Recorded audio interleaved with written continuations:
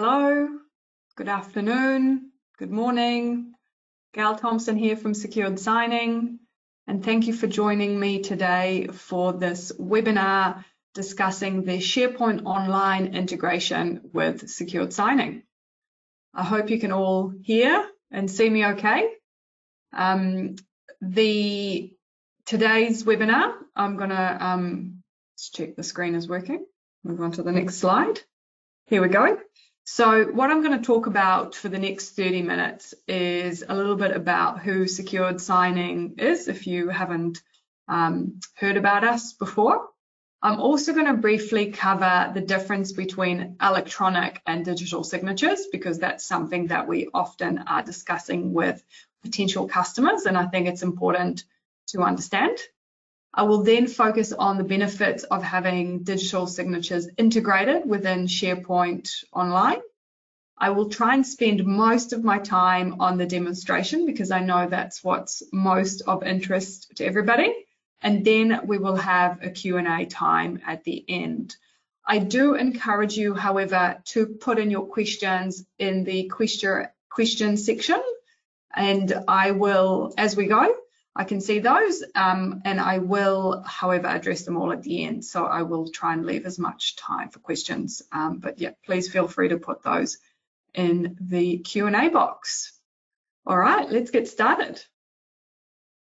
So a little bit about us, if this is the first time you're joining one of our webinars. So Secured Signing is a world-leading digital signature platforms. We allow users to fill in and sign documents digitally. We've been doing this for over 13 years. We first launched our platform in 2010, and today we have customers in over 45 countries across the world, with offices in Australia, New Zealand, the UK, and the US. And I'm talking to you from New Zealand, by the way, which is our head office. The unique signing technology that our platform utilizes is known as Public Key Infrastructure, or PKI, digital signatures, which is, in the way I like to explain it, the gold standard for signing documents online. And in the next slide, I will delve into a bit more as to why it is considered the gold standard and the most legally binding way of signing documents. The main industries that we work with are industries where there is a certain amount of compliance, regulation, the need to show who and when took some actions like signing a document, so you have evidence for the future should you need it. And the industries that tend to be in that category are the likes of government agencies, recruitment or staffing agencies, HR, financial institution, legal firms, and the notary industry, in particular in North America. We do have a separate RON, which is a remote online notarization platform for the notary use case. However, today I'm only using or focusing on the digital signature use case. So if you are a notary that has joined us today, there's still plenty of situations where you will need a digital signature, but just clarifying that that is what I'll be speaking about in today's webinar. So starting off, as I mentioned, around the different types of digital signatures or online signatures, some people, or I think in the past, people thought that, an electronic signature or digital signature were just different words for the same thing, but they are not. So an electronic signature is the more basic type of signing technology when it comes to signing documents online. What it is, it's an image of a signature that the person is creating at the moment of signing, but it is just an image or a picture that is then added to any document. What it means is that that image can be copied and pasted by anyone that has access to that document and can be used anywhere else, so it's not very secure. It also means that the document is not locked with an electronic signature. So if people were to make changes to the document after it was signed, there is nothing in the signature, electronic signature, that will tell you this document has been changed. There is just no relationship between the image of the signature and the content of the signature. So, you know, there are instances with, I'd say, low value transactions or where that is okay. However, as I mentioned, a lot of our customers don't fit in that space, and they're looking for something really robust to show and to be able to meet their compliance requirement of their industry. And that's why they're choosing digital signatures, and in particular our user-based PKI digital signature, which means that every signer has a unique signature for that document as well. So it is based on cryptographic technology, which gives greater document security. And what I mean by that is that each signature creates essentially a unique fingerprint that is then linked to the document itself. You're not able to copy and paste the signature image. And also it includes additional information like the timestamp and reason for signing as well as the job title. But in short, because we use digital signature technology that seals the document with the very first signature, it means that in the future, if you want to validate whether a document has been changed or not, you can do that in any PDF reader. You don't actually need us, the signing platform, to validate whether a document has been changed or not. It is part of the signed document. And it means that we don't keep a copy of your document for long-term storage, which again, our customers really care about that. You don't want other third-party platforms to have copies of your document. If you're using electronic signatures or non-user-based PKI digital signatures, there's a different standard, then they do keep a copy of your document. We delete a copy of your document 7 days after it was signed. However, we can do that even sooner for some of our healthcare customers, for instance. It is within 24 hours. So yeah, hopefully you've learned something new. If not, thank you for being patient with that. This is just a quick visual aid around what is the difference or which one is the digital signatures. So if you guessed that the bottom is a digital signature, you are correct. This is an electronic signature. As you can see, it's just an image which you can copy and paste, whereas this is a digital signature where you can validate the signature and you can also see additional signature properties there. Thank you. All right, moving on to the focus of today's session, which is all about SharePoint and integrating digital signatures with it. So this slide just sort of highlights some of the reasons organizations choose to integrate digital signatures with SharePoint. So it's around your internal staff being more efficient and being able to send out documents for signing either internally or externally for sign-off. The cost benefit of not requiring as much paper, courier, etc., with the more traditional ways that organizations are doing things now around, printing, signing, scanning, uploading back, etc., or even couriering those documents around. So there's some cost savings there, which is great. On the operational efficiency as well as, there is automatic reminders that are built into the platform. And you can also see how people are getting on. So it's not like when you send an email and you're sort of a bit in the dark, you don't know if they've read it, you don't know if they've opened it, all of that. But when you're using a digital signature platform, you've got that visibility on what is actually happening. It's a better experience for your customers because, again, instead of them, even though you email them something, they then have to figure out how to sign it. So you're actually giving them the solution all in one, which is really easy. And it's, important to stand out today with a digital experience. And the other two is around security and compliance. You have audit log, completion certificates, information of everything that's happened and taken place.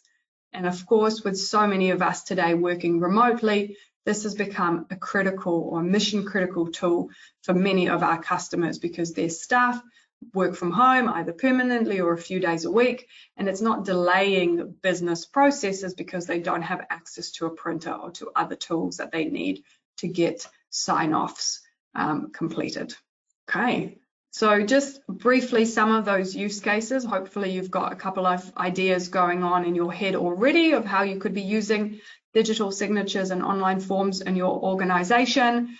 But you know, all contracts around purchasing of good and agreements, HR, so the hiring, also policy changes. We help a lot with our customers around changes of policies and getting those approved again, legal documentation, NDA process, procurement documents, financial documents, whether it's from a management perspective or invoice sign-off, and of course also all the internal approvals that sit outside of that, or the customers' interactions, depending whether who your customers are, constituents, I can never say that word, or other customers that are requiring, you know, to sign off on a sale or something that they're going to go ahead with your organization.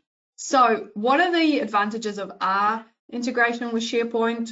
So the key idea is that your team are doing everything from within SharePoint. They do not need to log into secured signing platform directly. They can do everything that they need to from within the SharePoint platform, which I will demonstrate. We've brought into that the template functionality, so you can create templates for documents that are used over and over again. You can monitor the signing process with the in-progress dashboard that's available in SharePoint. You can add additional form fields for information to be captured or data to be uploaded.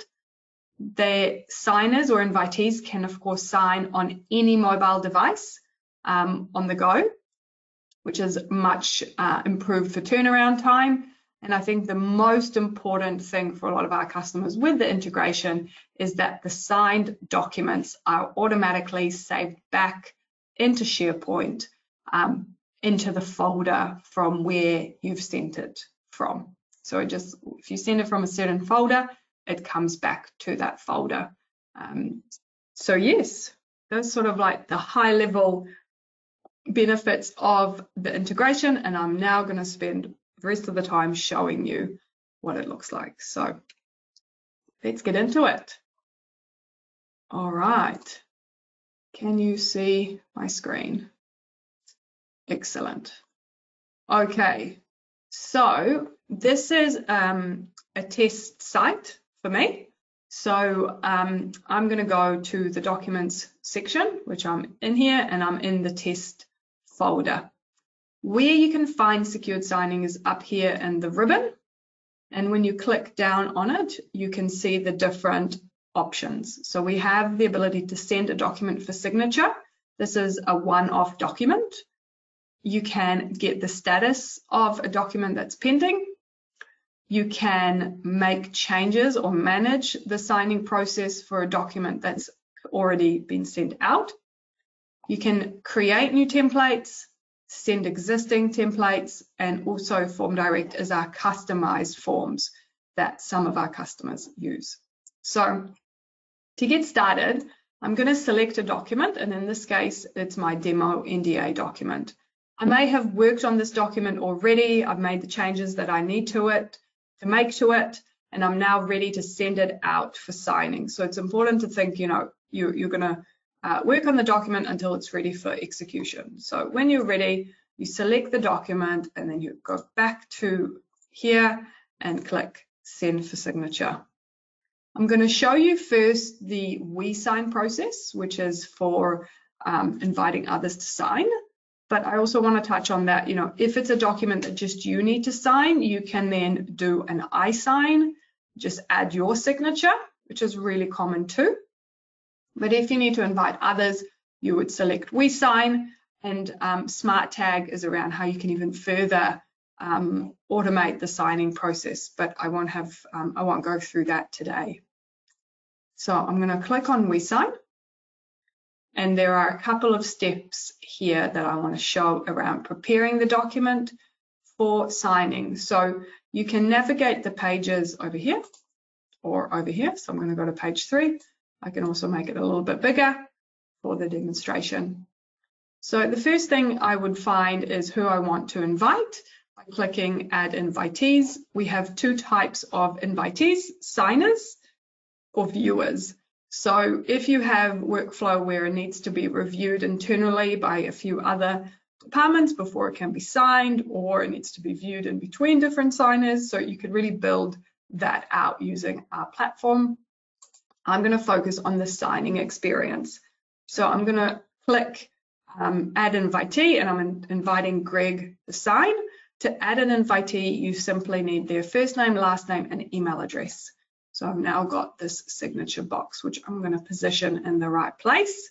I can make it bigger or smaller, and I can also choose whether it's a full or an initial signature, the date and the name, and over here I also can include job title and the reason for signing if I want to capture that information, and it all becomes embedded within this signature box that is then sealed the document and protects it from being altered, or gives you a detectable way if it does get altered. I'm going to just keep it to 1 signer for now. If I did want to add some on-the-fly form fields, I can create those. I can create text boxes, large text boxes, radio buttons and things like that. I'll touch a little bit more on that when we talk about the template functionality. So once I've prepared who needs to sign and where, I'm going to hit next, and it's taking me to the final invitation workflow step. In here, I'm just going to cover the basic workflows. There's so much more we can do, but we don't have time to go through all of it today. So the key functionality of every workflow is the due date. When is this document required to be signed? So you will select a default, which it will, in this case, it's 7 days from today, but you can manually override that as well.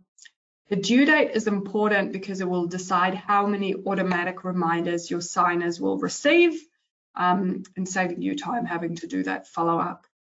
If you had multiple signers in a process, then you can select the signing order, and you can choose who goes first, second, and so on. Then at the signers level, you can select an email invitation template, or you can, which you can make here, or you can write a personal message, or you can do nothing and they will just receive an email with the standard instructions, which I will show. The final thing I want to touch on is just around the authentication of each signer. So I'm going to demonstrate the most basic one, which is email passcode. However, there's some additional level of how you authenticate. So you can create a password, SMS, ID verification, and we also have video confirmation, which isn't enabled. So it's your choice. What is the level of signer authentication that you want to include? I'm going to hit send, and this is on its way. And now my hands are up, and it's taking me back to the SharePoint folder from where I came from. So I went to secured signing, I did what I needed, and now that the document has been sent, it automatically takes me back to the folder within SharePoint where I was. I just want to show you, before I show you the signing experience, what the document status can do. So if I click on Get Document Status, I can see all the pending documents or in progress, and here they are for me. So this is what I've done today. And I can see the status, 0 of 1 signed, but I can also take some actions. So I can make changes to the signing process by clicking, for instance, on this eye icon. I can extend the due date, or I can in fact change the signer if I've been advised that somebody else needs to sign. And I can also send a manual reminder. So you can make changes to the signing process whilst it has already been initiated. And just to go back to SharePoint, it's as simple as that. All right, let's get some signing done. So I've got my invitation to sign, Greg's invitation. The logo here will be the organization logo. And with a thing called domain authentication, we can actually personalize that the email invite comes from your personal email. So that's very good. the signer will click on the button and insert this code to complete this, to access the document. 9824. As I mentioned, that's the most minimum level, and we can authenticate with some more options as well. Accept the terms of use. Here is the document, and I can either scroll through or take me straight to the signing box. I click on this, and now I have to capture my signature, so I can use either a font, a mouse, upload an image, or push it to my mobile phone. With government agencies, we find the upload options very popular because a lot of government organizations already have an image of a signature that they're utilizing outside a signing platform. So this is a more robust way of signing and getting approvals done, but still using that image of a signature that you're perhaps more attached to versus one of these fonts.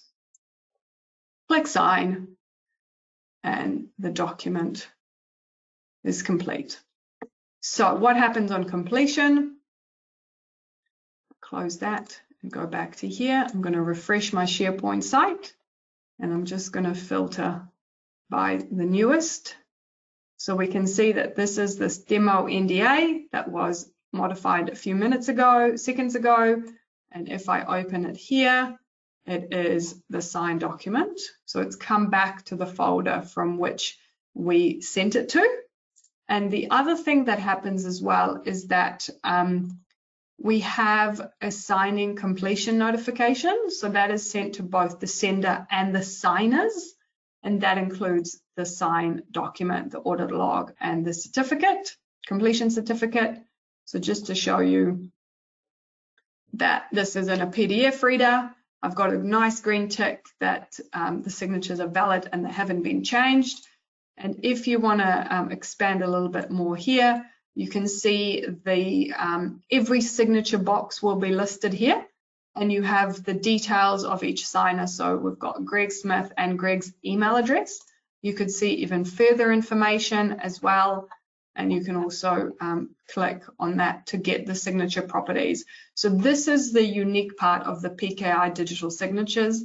If this was an electronic signature or a system digital signature, it would just say signed by platform name, not the details of the signer, and that digital invisible certificate is used by every single document that uses a certain platform. So this is where, with secured signing, every signature is unique to the document and the signer, and many of the regulations actually require that you have that and you show it, and PKI digital signature is, when I mentioned earlier, the gold standard for doing that.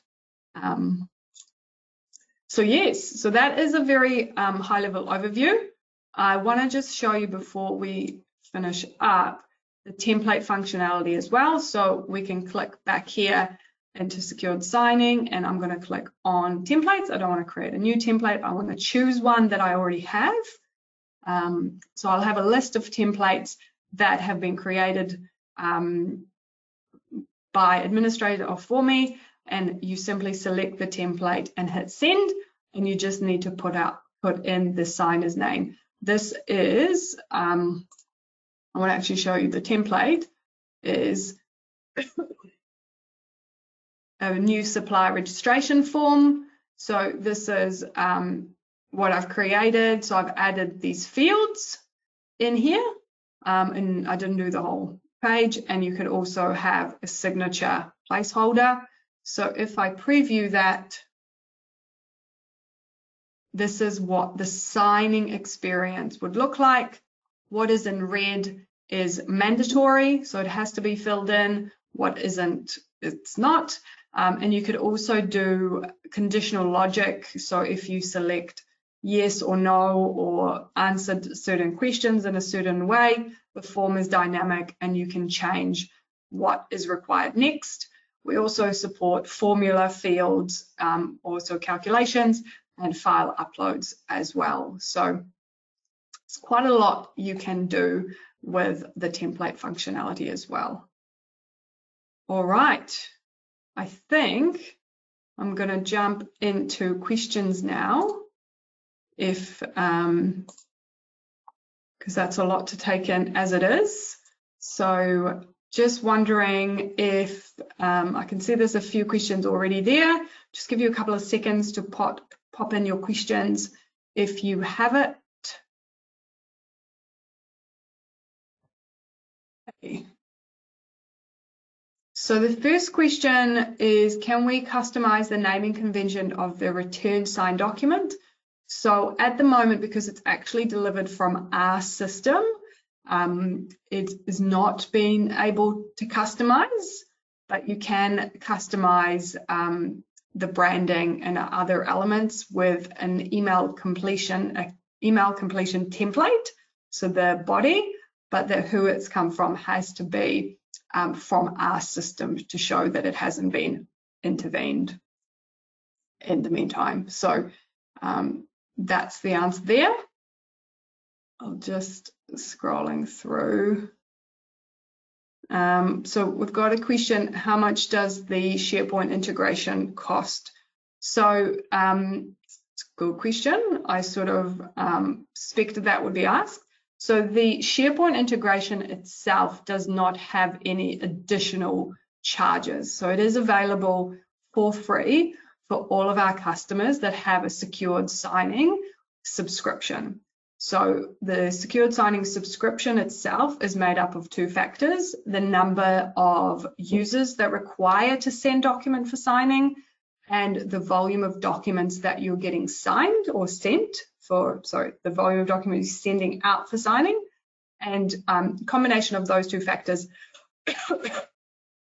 will make up your subscription plan. But the SharePoint integration component is a free add-on. If you do want to add the SharePoint to your account, you need to come to the Microsoft App Source and connect, search secured signing for SharePoint, and you will get our listing, and you can then click get it now to get that. We also have, just because we're talking about Microsoft, we also have a Word, Outlook, and a Microsoft Dynamics integration too, if you're using all of those, and they're also included for free with any secured signing subscription. I've got another question here. Any member of the public can use or sign these documents. They don't need to download anything. That is correct. They don't need to download anything. It is a web-based application, which means they don't need to download an app. It just uses the browser that they have, whether it is on their desktop or on their mobile devices. It is very, very easy. We can also send the signing invitation via SMS.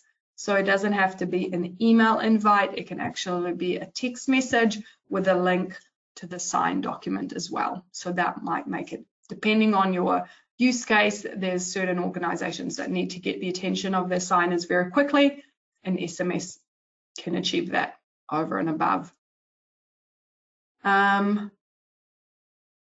Okay, and I think this is the last one around training.